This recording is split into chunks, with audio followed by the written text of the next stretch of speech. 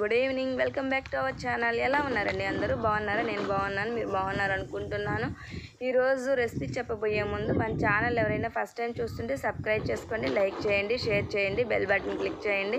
పక్కన ఆల్ అని వస్తుంది, దాన్ని క్లిక్ చేస్తే నేను వీడియోస్ ఏమైనా కొత్తగా పెడితే మీకు నోటిఫికేషన్ ద్వారా అందుతాయి. ఈరోజు వీడియో వచ్చేసి గారెలు చేస్తున్నామండి. అది ఎలా తయారు చేసుకోవాలో చూపిస్తాను రండి మీకు. గారెలండి మనము పొట్టు తీయకుండా ఉంటాం కదండి, మినపప్పు వాటితో చేసిన గారెలండి. మనం పొట్టు తీయకుండా చేసుకుంటే మనకి చాలా టేస్టీగా ఉంటుంది, ప్లస్ మనకి విటమిన్స్ కూడా అందులో లభిస్తాయి.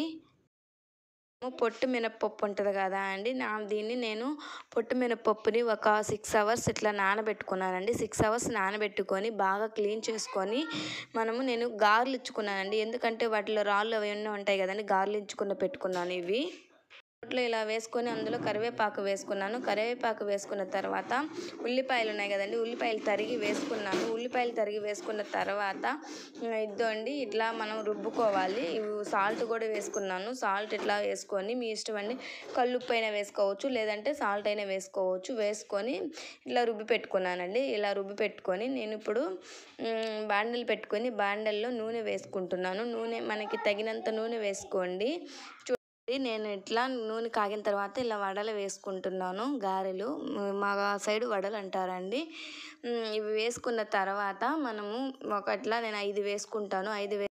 ఇలా నేను 4 వేసుకున్నాను. ఇలా 4 గారెలు వేసుకొని కొంచెం ఫ్రై చేసుకోవాలి అండి. ఇప్పుడు నేను ఇట్లా నాకు ఆ పక్క కాలాయి కాబట్టి నేను ఇట్లా తిరగవేసుకుంటున్నాను. మీరు ఇవి కాగలేదు కాబట్టి తిరగలేసుకోలేదు, మీరు అట్లాగే తిరగవేసుకోండి. బాగా అట్లా కొన్ని మీడియం సైజులో పెట్టుకొని డీప్ ఫ్రై చేసుకోవాలి గారెల్ని. అప్పుడే మనకి లోపల మొత్తం ఉడికి బాగా సాఫ్ట్గా చాలా బాగుంటాయి. ఇట్లా అదిగోండి, నాకు ఇట్లా కాలాయి కదా, ఇలా ఈ రెడ్ గోల్డెన్ కలర్లో వచ్చేదాకా ఇట్లా కాల్చుకొని మనం తీసేసుకోవాలి. ఇప్పుడు నాకు ఇవి కాలాయి కదా అండి, ఇప్పుడు నేను వీటిని తిరగదిప్పుకుంటున్నాను. అట్లా తిరగదిప్పుకుంటూ మనం కాల్చుకోవాలండి. ఇప్పుడు నేను కాలాయి కాబట్టి నేను వీటిని తీసేసుకుంటున్నాను. ఇట్లా మీరు కూడా కాలితే మీరు ఇట్లా తీసేసుకోండి, చాలా బాగుంటాయండి గారెలు. మనం పొట్టుతో తీయకుండా అట్లా రుబ్బుకొని చేసుకుంటే చాలా బాగుంటాయండి. అందరూ చాలా వరకు మనకి రుబ్బుకోవడానికి కుదరదు కదా అండి. ఎంతో టేస్టీగా ఉండే గారెలు రెడీ అయిపోయాయి. మీరు కూడా తయారు చేసుకొని ఎలా ఉందో నాకు కామెంట్ బాక్స్లో తెలపండి. లైక్ చేయండి, షేర్ చేయండి. బాయ్.